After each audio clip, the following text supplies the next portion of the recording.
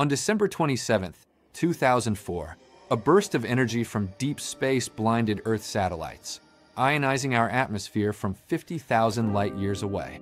In a fraction of a second, this event released more energy than our Sun produces in 100,000 years. The culprit? A magnetar, a star just 20 kilometers across with a magnetic field a quadrillion times stronger than Earth's. Its power is so immense, it could rip the iron from your blood from 1,000 kilometers away.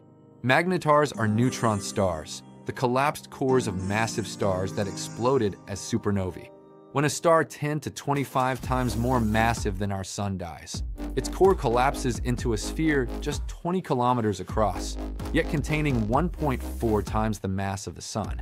These extreme objects spin incredibly fast, generating magnetic fields 100 billion Tesla strong, 1,000 trillion times stronger than a refrigerator magnet.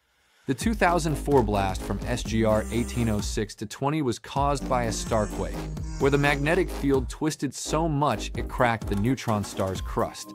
In 2020, a magnetar produced a fast radio burst, proving these cosmic enigmas originate from magnetars.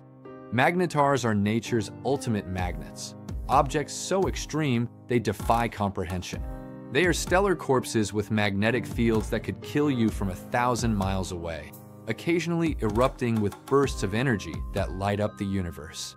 The cosmos is more violent than we ever imagined, and magnetars prove it.